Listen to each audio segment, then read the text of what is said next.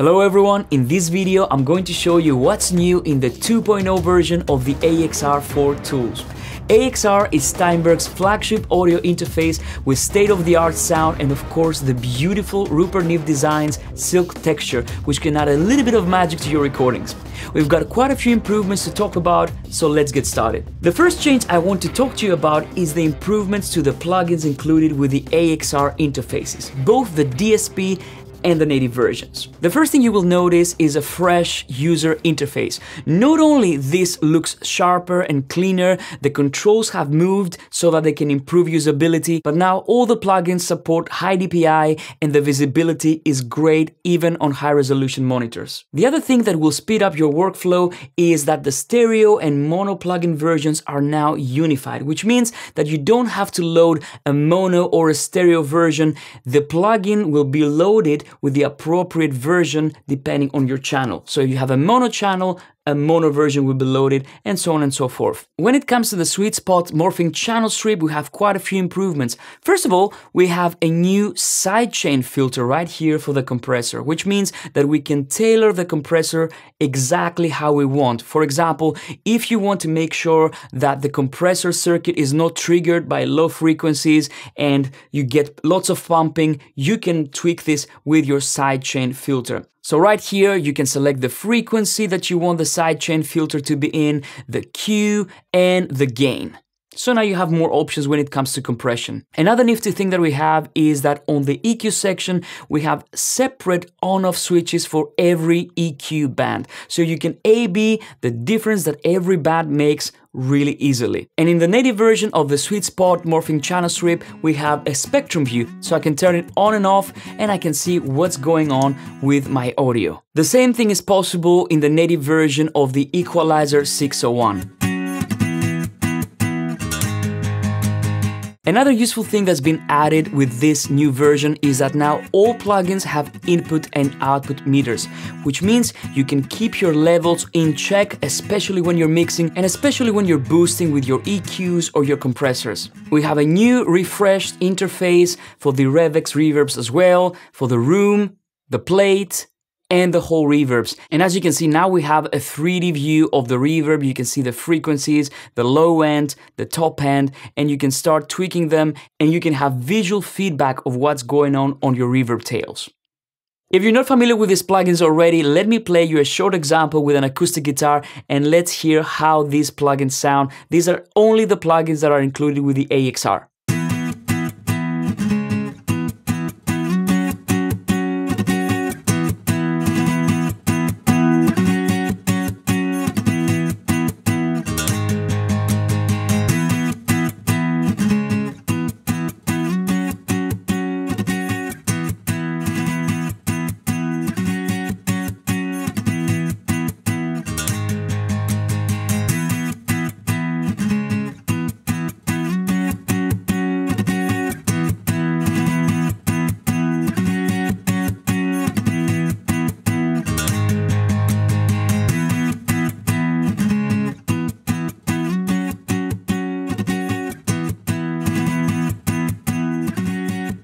So as you can hear, what I've done here is I added some mild compression with a sweet spot morphing channel strip, a little bit of EQ, then I enhanced the tone with the Equalizer 601. This is a really sweet EQ. You can really boost the top end and it doesn't sound harsh. And then I made the sound a little bit more punchy with more body with a 276 compressor. This is a classic FET style compressor and it sounds lovely.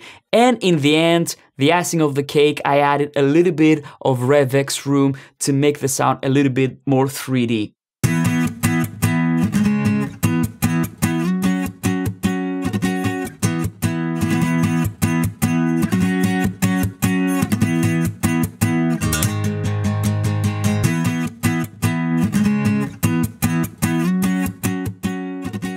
One thing to note for the sweet spot morphing channel strip is that if you have presets that you have created, you can convert them to the new version very easily. You just click right here on the name, and as you can see, we have a preset converter. You can convert your old preset files on v.1.2.5 or older to the new version. If you have old presets, just click yes on this dialog and all your presets will be converted with one click.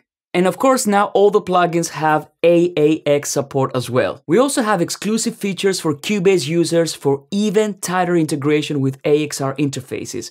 The AXR in combination with Cubase make for a really robust and tightly integrated recording and production environment.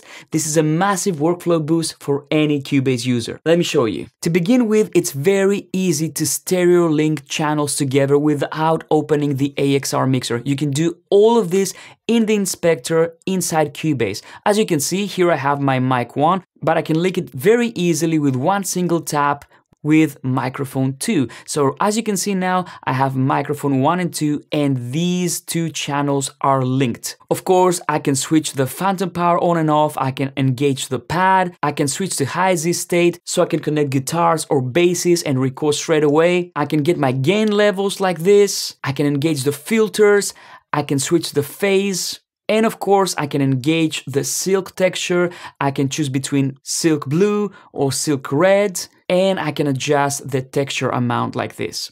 Then I can add my dspMixFx straight here in the inspector, the morphing channel strip, the compressor 276 and the equalizer 601, and I can add reverb send, a little bit of comfort reverb for my singers, while being able to choose from the 3 different algorithms, the hall, the room, and the plate.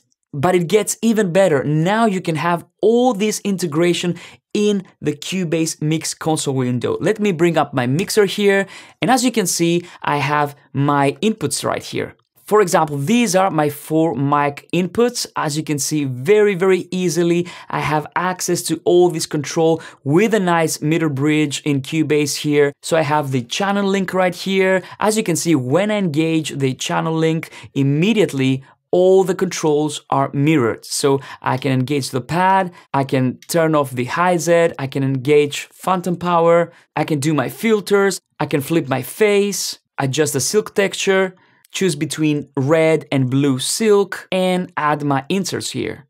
So for example, right here, I've connected a microphone, and as you can see, I can set up my gain right here. I can do my filtering, turn on the silk, and I can get a nice smooth silky sound out of the silk, or I can engage the blue silk to get a little bit more bottom end.